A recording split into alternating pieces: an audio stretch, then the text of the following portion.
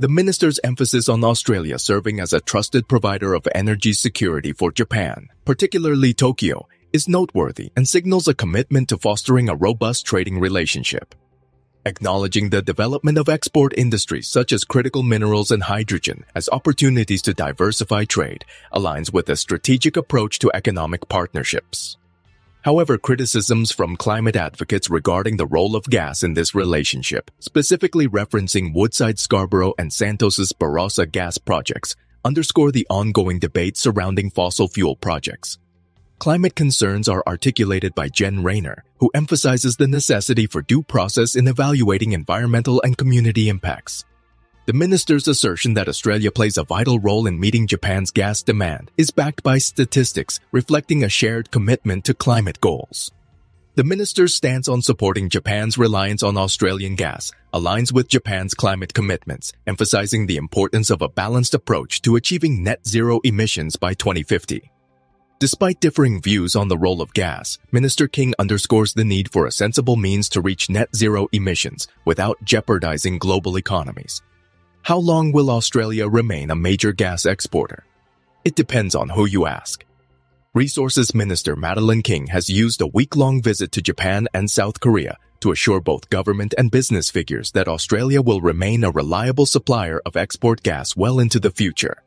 Both countries have previously raised concerns about the future of Australia's gas exports, having invested heavily in the industry and relying upon Australian gas for much of their energy needs. But her visit has prompted criticism from some climate advocates, particularly comments pointing to the under-construction Scarborough and Barossa gas projects as much-needed future sources of energy. During a speech delivered in Parliament House last year, the chief executive of Japanese energy firm INPEX accused Australia of quiet quitting the gas industry. Takayuki Ueda suggested that Japanese confidence in Australia's gas industry had been rattled and warned that the investment climate in Australia was deteriorating. And he argued the consequences of Australia leaving the gas sector could be very sinister, in forcing countries reliant upon gas exports to turn to less like-minded countries. The question of who will replace Australian supply into the market is front and center, he said. Alarmingly, the inconvenient truth is most likely that Russia, China, and Iran fill the void. Ms. King's speech in Tokyo on Monday sought to directly push back on that. As we look to the future, I want to assure our friends in Japan that Australia will remain a trusted and reliable partner on gas, she said in the speech. This includes ensuring that we bring new LNG projects to fruition, such as the Barossa LNG project and the Scarborough LNG project, which will provide a much-needed source of energy for Japan as your economy decarbonizes over time. This, of course, depends upon all regulatory approvals being met for these projects. In a later interview with the ABC, Ms. King said it's a critical message to deliver to a valuable trading partner. Australia will remain a reliable supplier of liquefied natural gas for Japan well into the future, she said. And this is because we need energy security in our region. Australia has an extraordinary role to play in peace and prosperity in the Indo-Pacific region, especially up through North Asia. And a part of that is being the trusted provider of energy security for Japan and great cities like Tokyo. The minister also pointed to the development of other export industries, like critical minerals and hydrogen, as opportunities to diversify the trading relationship. Climate advocates argue gas projects aren't a done deal. Some climate advocates have criticized the comments, arguing gas should not be a central tenet of Australia's trading relationship with countries like Japan and Korea in the future. Jen Rayner from the Climate Council said specific mentions of Woodside's Scarborough gas project and Santos' Barossa gas project are also concerning given both are subject to ongoing approval processes and appeals. She seems to be jumping the gun on the good process that needs to be followed in Australia to consider new fossil fuel projects, she said.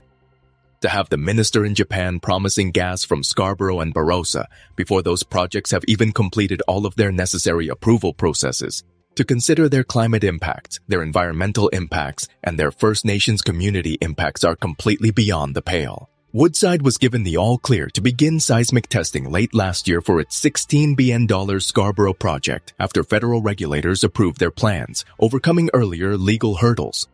The company says the project is past the halfway mark in its construction.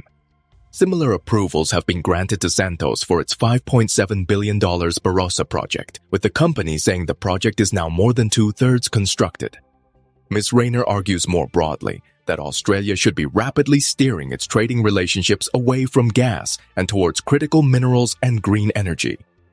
Like Australia, like nearly 200 other countries, Japan signed up at COP28 last year to accelerate a phase-out of fossil fuels, she said. So the message that Minister King could be sending is that Australia is open for clean business. But that's completely the opposite of what she's saying at the moment. King: Japan and Korea's reliance on Australian gas won't fade fast. Australia is a major supplier of export gas to Japan, meeting 40% of the nation's demand in 2023. It is also investing in Australian projects, with Japanese companies taking stakes in both the Scarborough and Barossa projects.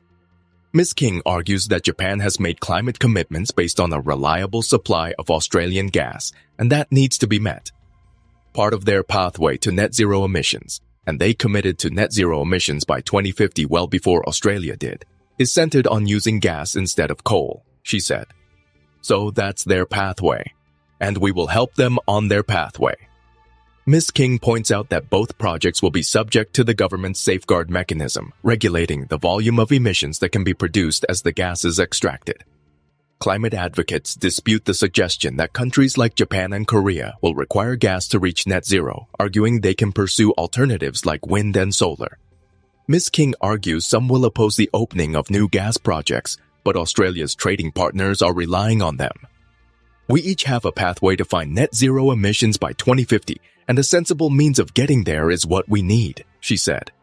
We don't need radical extremism that wrecks economies around the world. And that will not be what I'm doing. Thank you for watching.